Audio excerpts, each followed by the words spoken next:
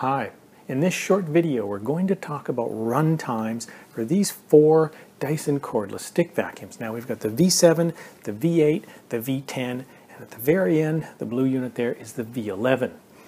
Now what we have on this table is low, medium, max. Now those are three power modes. Now you'll notice that your V7 and V8 here, they have NA beside the medium power mode. Well, that's because they only have low and max. They only have the two power modes. There is no medium power mode.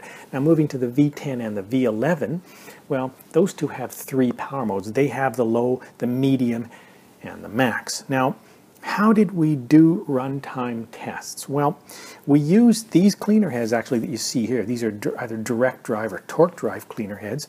They were placed on a piece of medium pile carpet. We made sure we had a fully charged battery. The trigger was held down until the vacuum stopped, and that time was recorded with a stopwatch. That's what you see here in black.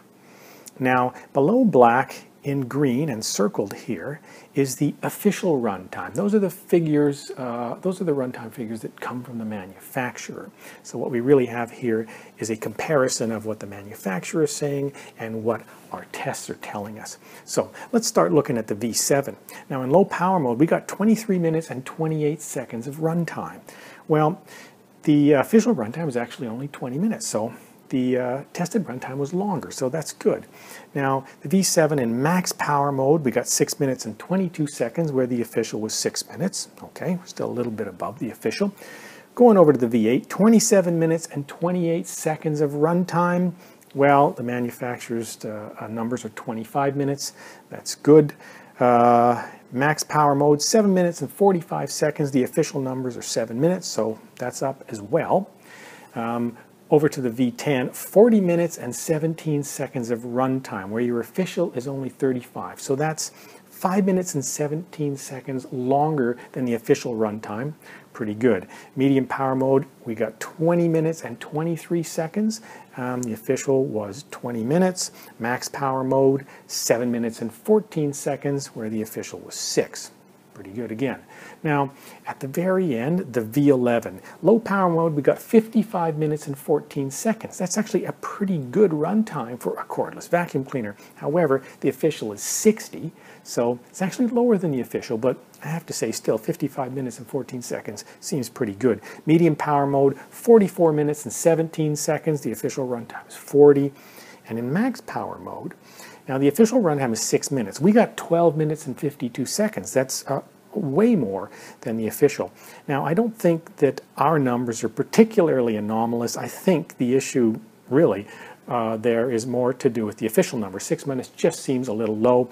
We've seen other people online talking about getting 10, 11, 12 minutes, so I think that's more the norm.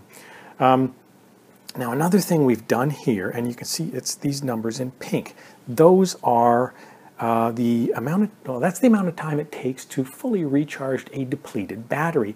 And that's important because let's take a look at your V7. For example, after 23 minutes and 28 seconds or so, you basically have a depleted battery. And if you want to keep vacuuming, you've got to recharge your battery. So you want to be able to do that as quickly as possible. Now, with your V7, that takes 3.5 hours.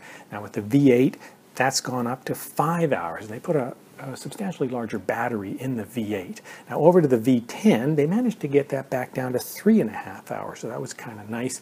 And at the very end is the V11. It's got a big battery again, and that's back up to about 4.5 hours. So I hope in terms of runtime that's been very helpful to see the differences between these four vacuums. Now we do have another short video for these same four cordless vacuums, and it discusses these different suction levels. So you might want to check that out. Thanks very much for watching.